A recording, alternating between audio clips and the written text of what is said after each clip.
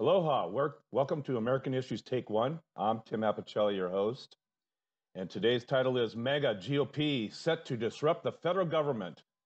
Let's just go through some of the quick examples of what the MAGA GOP is up to. Number one, we all know that they're trying to impeach President Biden. Doesn't seem to be a lot of evidence to back that up, but there they go. Number two, they're blocking all military promotions. That's Senator Tuberville. And that's been going on for some time. That is not helping the military one bit by leaving this void of promotions in place. They decry the law agencies, the FBI, the Department of Justice. Formerly, the GOP used to be very supportive of law enforcement. Not anymore, not with the GOP that's run by the megas. They're trying to shut down our current government right now in 4 days, trying to make sure that there's no passage of a continual budget. And we'll see what happens by Saturday. Last but not least, remember when they tried to stop the federal debt, the federal government from paying its debt obligations, the federal ceiling, they tried to stop that. These are just a few examples of what the MAGA GOP is up to, the wrecking ball of the GOP, I call it. And with that, I have my co-host, Jay Fidell, and we're going to discuss this topic. Good morning, Jay. Morning, Tim. It's a topic that should scare all of us. Because when you draw the line between all those things you mentioned, I mean, some of them have a little hope, most of them have no hope. When you draw the line between them, you connect the dots between all those things, what you get is a group of people who are kidding around. It's a disaster. They're like teenagers, adolescents, pubescents. And what they're doing, if you connect the dots, is they're trying to disrupt and destroy the federal government in some kind of bizarre, misguided attempt to advance some kind of ideology, although it's hard to say what that ideology is because a lot of the pieces you described are inconsistent with each other. The thing is, the bottom line is it's destructive. And, I'll tell you, when I think about that, I think that January 6th was not the last attempt by this bunch of clowns to, turn over the election, to destroy representative government and democracy in this country. And now what I see when I look at the Capitol building, as I see the same thing happening within the chambers by the people who were elected to develop public policy and run the country. And what they're doing, Tim, is they're having another insurrection. Mm-hmm. It's a different kind of insurrection, but it's actually more dangerous because they've stopped everything. They're standing in the road on all public policy, and they are not to be forgiven for that, but that's what they're doing. I guess you could say that they're also trying to bring down Biden in the same way that the insurrection tried to bring down Biden. So what we have, in my view, is a continuing insurrection.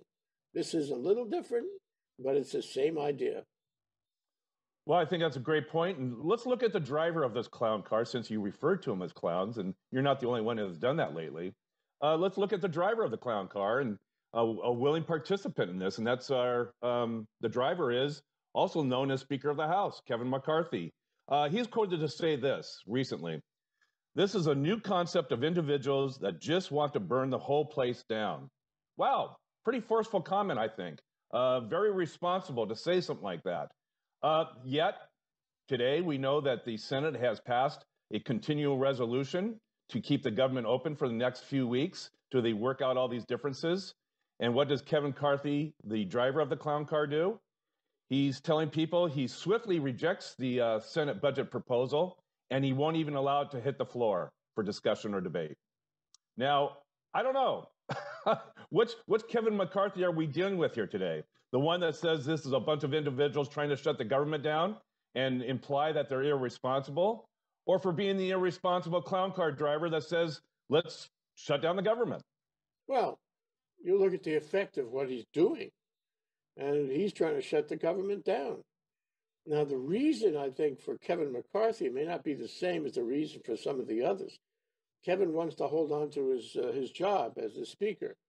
And his group, what do you call it, the Freedom Caucus, the really right-wing ultra-conservatives who are somehow running the House, are telling him to do that or he loses his job as Speaker. What I find interesting is his job is more important than the country. I guess he gets a lot of perks and benefits by being in that position. Maybe he enjoys the ostensible power, but in fact, he's only doing it for his own self-interest. And so that's why you get this inconsistency between what he says and what he does. Well, it's interesting. You have to Go look ahead. at Freedom Caucus and who's there, Mm-hmm. and what the mechanics are in the Freedom Caucus. You also have to look at the other Republicans in the House who form the majority in the House. They're letting those guys do it. They're going along as they have in the past, and so you have the crazy clowns running the clown car, and then you have all the other clowns sitting on the sidelines letting him do it. And that points a huge accusatory finger at the Republican Party, at the GOP. It's not just the clowns. It's all True. of them. Well, you mentioned the Freedom Caucus, and right now the Freedom Caucus consists of about 20 members of the House. And there's about 200 non-MAGA GOP representatives in the House. So you have 20 holding 200 hostage, but not just the 200. You have 20, and of that 20, about 5 of them, Matt Gaetz, Marjorie Taylor Greene, Boebert, and Andy Biggs, you have a few of them that are holding the entire nation hostage. I'm not talking about just Democrats or independents, but also other Republicans hostage by this insistence of shutting down the government, not because they're not getting what they want, is they just want to shut it down. They want, I think, in my opinion, they just want to be the wrecking ball of Congress. And the more they can destroy, the better for it. And part of that will be, Biden. That's part of the agenda. But I think it's democracy and the republic itself that they're aiming for. Your thoughts on that? Yeah, I find it adolescent. They're going to tear the whole house down just to be able to stamp their feet and have a little fit, and looking for attention, Tim. They're looking for attention. And what does that remind you of? That reminds you of Trump. That reminds you that Trump is really the one who's giving him the signals. It's not even a dog whistle. He's telling them straight out what to do, and they're doing it. And they're all acolytes. They are completely proselytized, and they don't exercise any independent thought or any concern for the country or the Republican Party, for that matter. They're just following Trump's signals. But I blame Trump for having elevated these guys and having created the Freedom Caucus and this kind of insanity. It reminds me of the inmates at the asylum of Sharondan. The inmates are running the asylum here. How did they get into that position? Well, Trump has some skills in putting them together and making them as powerful as they are somehow. But they're all nothing. All of them, all the ones you mentioned in the Freedom Caucus and the rest of them, they're all nothing. They have no idea what public policy is. They have no idea what they swore an oath to do. They have no idea about protecting the country. And when they stand there in front of all these American flags, claiming by implication to be patriotic, they're not in the least patriotic. They're adolescents stamping their feet and having a little fit. I find it amazing that the American democracy is running up against this brick wall. I would agree that, we could easily point a finger at the obvious, and that is these 5 knuckleheads that have no sense of an oath to office to the Constitution. Their oath is to Donald Trump, which is very similar to what people do for dictators. They file an allegiance to the individual and not to the principles behind the nation, the rule of law, or the Constitution. So it's easy to point a finger at these guys. What about the enablers?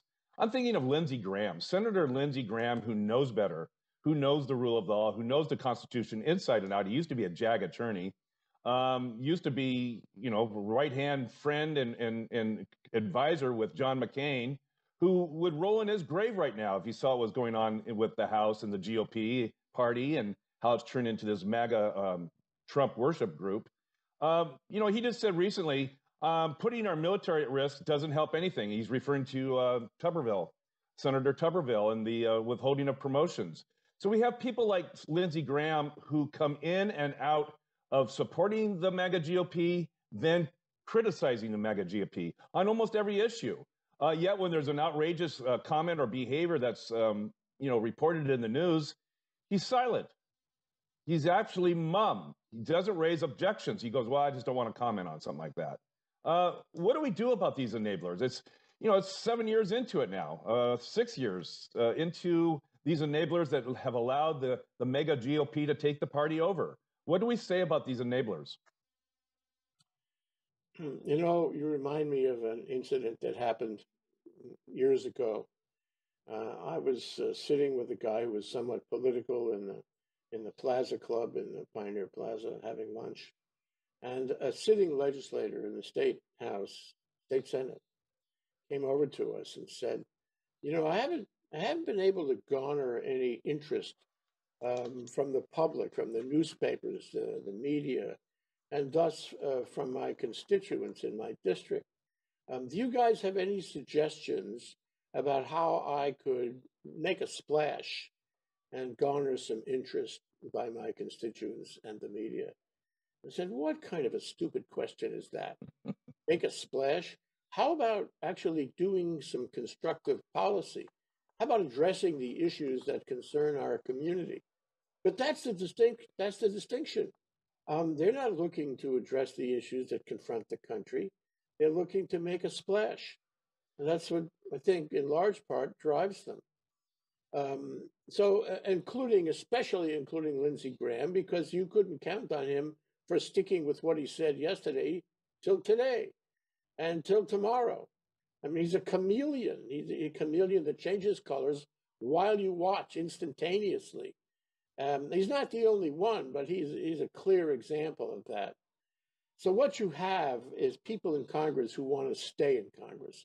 What you have is people who are making enough money, getting enough perks, or maybe some graft and corruption too, who knows. And they want to continue that. And they're not there, to serve the country or to perform the obligations of their oath. I don't know what to say about that, Tim. I would say that they're misguided, misinformed, miseducated, and they have no idea what they're doing. And somehow the machinery in this country has allowed them to get elected. And part of that is this strange connection between money and votes. In the old days, when Mr. Smith went to Washington, it wasn't about money. It was about saying the right thing, doing the right thing, being a person of character and consistency. But we don't care about that anymore. You could take the side of a cow and elect them to Congress, and nobody would know the difference. One more story, and I'll stop. When I got into high school, they had the student organization elections, and all the girls on the cheerleading squad were dancing for him. His name was Chester Brusky. He was by far the most popular candidate for president of the student organization. And there were, mimeograph sheets all over the walls and everywhere in the high school, extolling his virtues. And everybody was so convinced this guy was so popular and so talented, they had to vote for him. They never actually asked the question of what he stood for or whether they had ever met him, but they voted for him. And he won in a sweeping landslide. And at the end of that election, when the dean of the school went around looking for him, looking for Chester Brusky, does that name make you a little suspicious? Since I like to drink brewskis now and then, yes. No, that was the point. They couldn't find him. There was no Chester Brewski. The machinery in the high school elected him, even though he did not exist. And I think you could elect the side of a cow in Congress, and he would be completely unqualified, completely incompetent, and completely inappropriate. For that matter, he doesn't have to exist. We just package him, and we get all those consultants and media experts and all that. We elect him, even if he is the side of a cow. And I think Congress is filled with the side of a cow. Well, or Chester Brewskis, There you go. a gaggle of them. Yeah. You know, Jay, I want to bring up a name here because he just Look announced. at George DeSantos, huh? Okay. Definitely a Chester Brewski. He could be lying his way into office, Yeah, I haven't heard about him much lately, but I've been gone. Let me throw out a name here that announced that he was leaving the Senate. A voice for the last 6 years of what I would call the old GOP of politics, a voice of ethics, a voice of trying to work with the other side to get things done, to put in policies that are for the betterment of the American public. And that would be Mitt Romney. On his swan song interview I think it was in his office, he didn't have a lot of good things to say about the Republican Party anymore. He didn't have anything certainly good to say about Donald Trump. And he basically, in his 5 to 10 minute interview, said Donald Trump is the source of all problems for the GOP and the acolytes, which you referred to, the lackeys of the GOP, the MAGA GOP. Any thoughts about Mitt Romney leaving the Senate? He still has a year left before he exits. Do you think he can do anything in his one short year of tenure? Well, first, I don't think that much of him, because he was trying to suck up to Trump for a long time. He thought that was his way to power, and so he's a man who is not consistent. He may have moments of clarity, and maybe this soundbite was a positive statement. He's one of one who voted for his impeachment. Yeah. Okay. All right. But I don't think Romney has done what we needed. I don't think Romney ever did really have the ability to lead this country, even though he had hoped to a couple times. That's one thing. But the other thing is, you see him dropping out, and you say, why? This guy has an appetite for political power. Why is he dropping out? And it's because he can't get anywhere, because he thinks he's going to be attacked by the Trump faction for having attacked them. It's that same thing that, Anne Applebaum wrote in The Atlantic in that really important article where she made a parallel between the Trump mechanisms and the mechanisms of the communists, including Vladimir Putin, in post-war Eastern Europe, where they were afraid to leave. And they had these incredible rationalizations. If I stay around, maybe I can do something. Or if I leave, I will lose my power and my perks.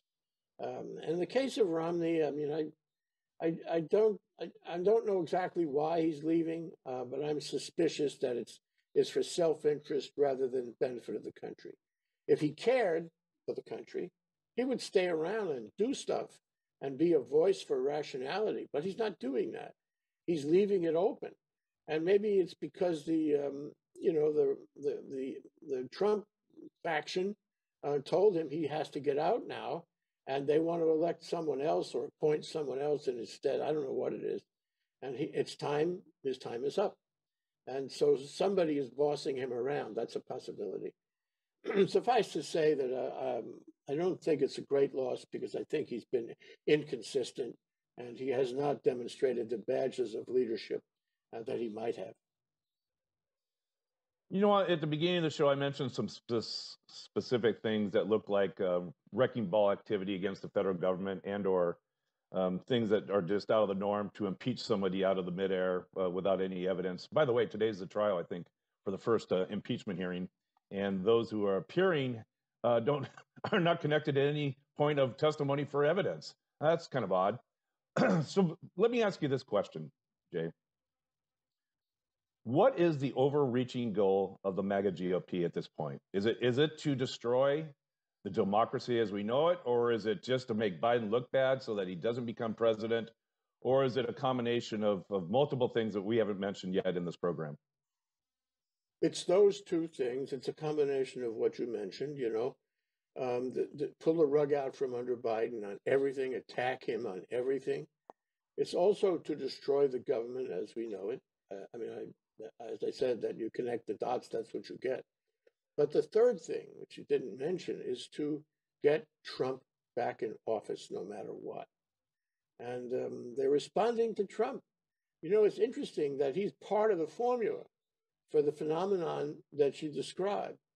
And that without him, if he was off the stage for any reason, query whether that formula would continue to exist, whether they would continue to do these bizarre and destructive things.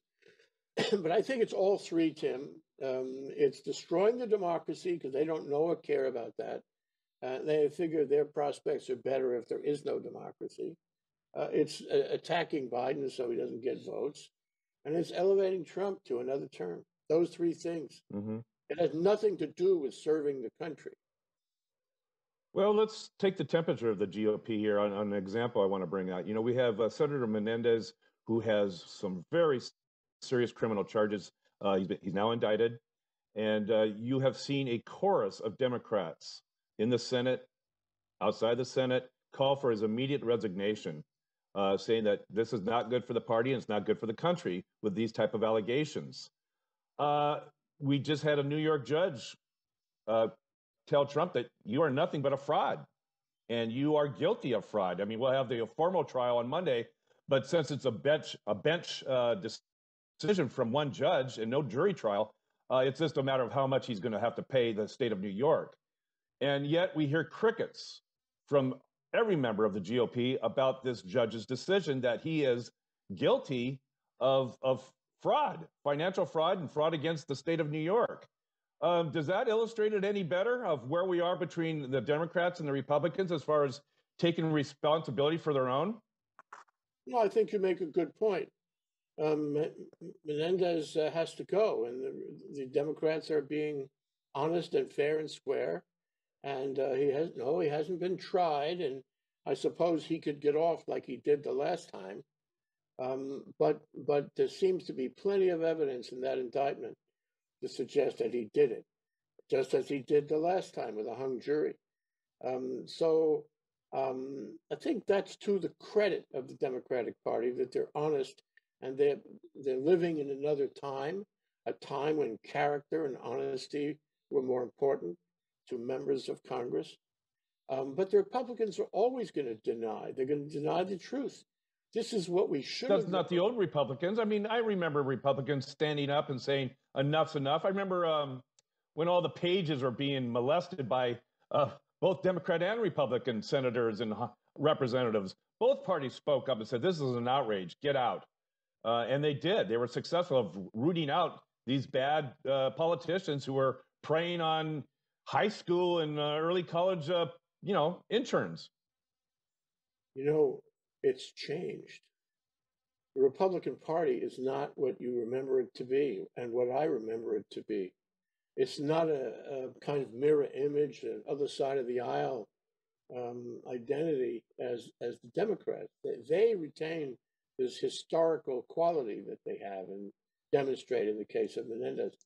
But the Republicans are all together. The wagons are circled. They're all lined up, and they're all going to tell lies and deny the truth and enable those who tell lies and deny the truth.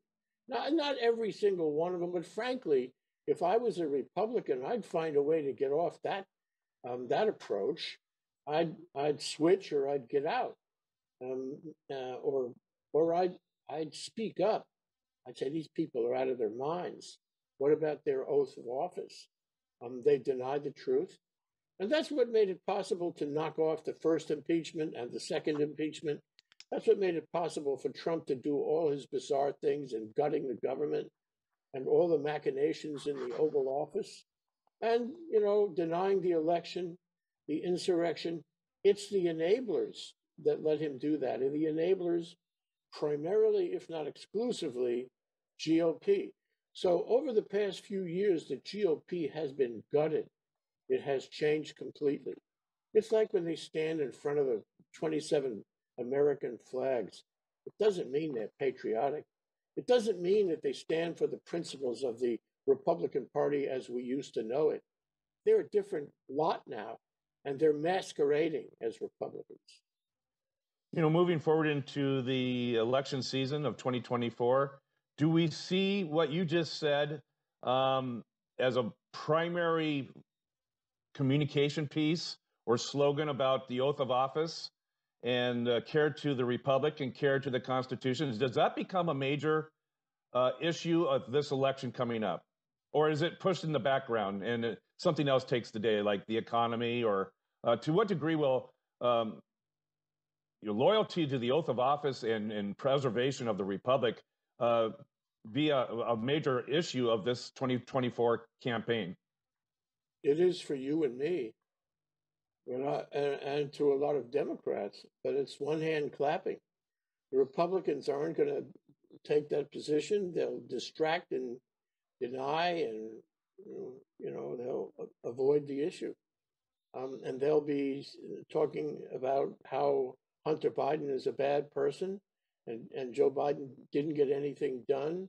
They'll be talking about all the issues that try to make him look bad.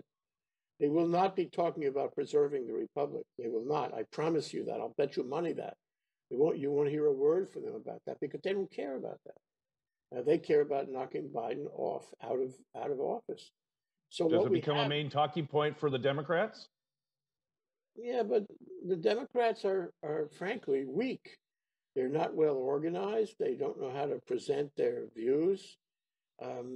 We talked while you were traveling. We talked about the platforms of the various parties, and the Democratic platform gives you eye strain, and it's not really persuasive to the average person uncommitted.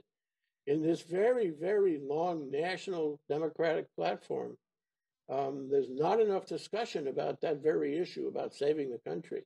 There's no discussion about the fact that we are in a democratic five-alarm fire. The word Ukraine is mentioned like once. Even the word Trump. They should be out there telling us what's really going on here. And they're not. They're not well led. Sorry. And that could cost them the election. Because Biden is so passive on so many things. He's not able to light a fire among the American electorate. You know, you mentioned in a couple of sentences the Democratic Party in a pretty good summarization. That's weak, disorganized, and dispassionate leadership. To what degree do we see the cavalry riding over the hill called the Lincoln Project? They were very influential in the 2020 midterm elections. They were quite effective in that election. Do they come back up as a shining star for the Democrats and actually make some inroads as far as how people are thinking about the country, the Constitution, and the rule of law? Very subjective, Tim. And there's this guy, I think his name is Schmidt. He's very good on the Lincoln Project. And I see him once in a while, not necessarily as a representative of the Lincoln Project, but as someone who is a really good speaker and who can, tell it like it is. But the Lincoln Project itself has lost its mojo, where, before, for the last, the midterms, I guess, you saw a lot of that. And for the 2020 election, you saw a lot of that, a lot of Lincoln Project. And it was impressive to see Republicans get up there and tell the truth. And, I enjoyed that just for the fact that there were some Republicans who felt that way. But I don't see them anymore. Seems like they run out of gas or money or both. Mm-hmm. So I'm not sure they're going to make a difference in 2024. Sorry. Okay. Last question. I think we're out of time. How much more mayhem, other than the things we've talked about and I've listed in the first part of the show, how much mayhem and against our government does the MAGA GOP get away with, and what future attempts do you see on their horizon? Well, once in a while, you see an article written. Usually, it's an opinion piece, a thought piece about what happens if Trump or the like win and representative government is undone, which we're in the process now of having that happen around us. And I don't understand why, but I don't think that people understand what it means to lose democracy.